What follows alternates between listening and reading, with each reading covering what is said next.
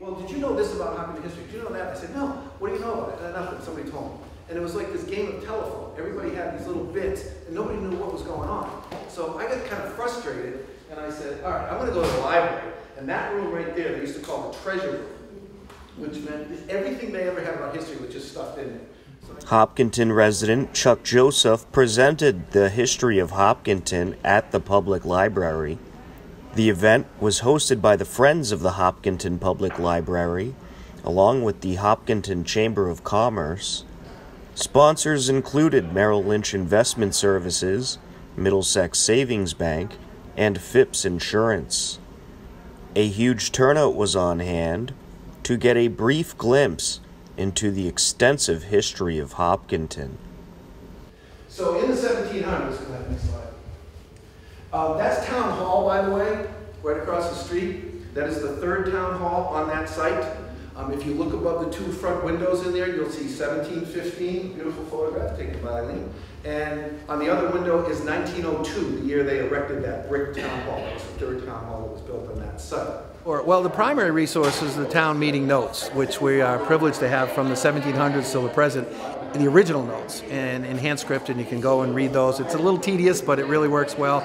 There's a lot of resources here at the Hopkinton Library, but if you go online, you go into, it kind of takes you down different algorithms, and you go into libraries all over the country. I've probably been researching it about 15 years now.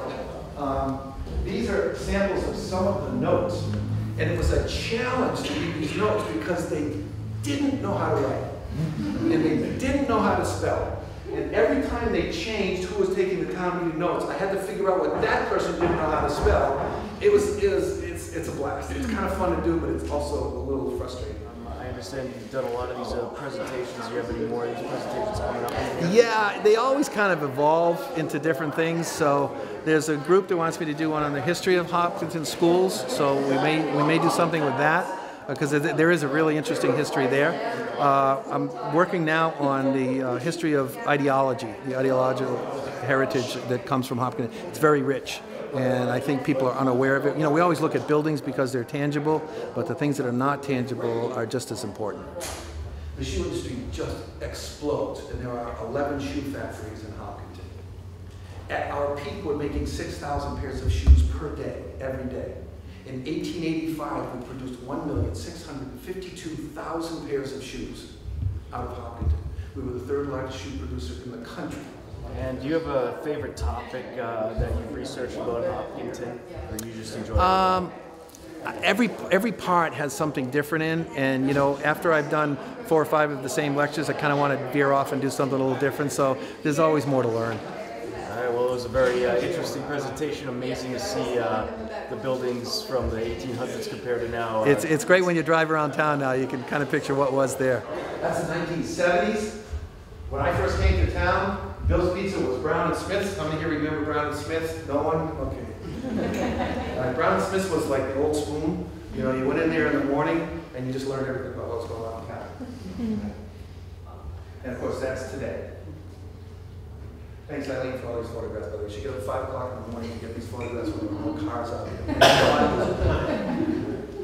This is the train, one of the 3 trains that came from town. That's the ticket booth over there. Today, if you go there, it's Hopkinton Lumber. All right, and the center trail across the street was the railroad that took you down to Milford. There was also one that took you to Westboro. There was one that took you behind ABC Street, down the bottom of the hill, under 135 to Ashland and into Boston, and that's how they got the shoes to the port. The ticket booth was disassembled. Nobody knew where it was for years. It was in somebody's house. Eagle Scout found out about it, decided it would be a great project. Go ahead, next slide. Rebuilt it at the bottom of the hill down in the ice pond. That is the ticket booth from the railroad station in the 1860s, 1870s in Hopkinton. And it's still a ticket booth inside if you want. And the center trail across there is just a continuation of the railroad. This is looking east from what would be around CBS. I love the trees. Look how big the trees are, right? CBS looking up the hill.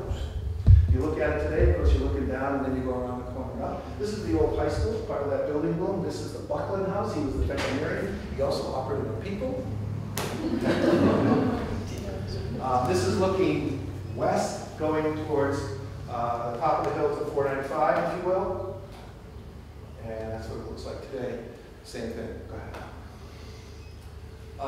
That, of course, this is the new Central Place. This is going to be the Central House Restaurant. And if you look up there, you'll see a photograph afterwards. You can go up and take a look of the 200th anniversary at the Central House Tavern. And that is right on the same site as this brick building.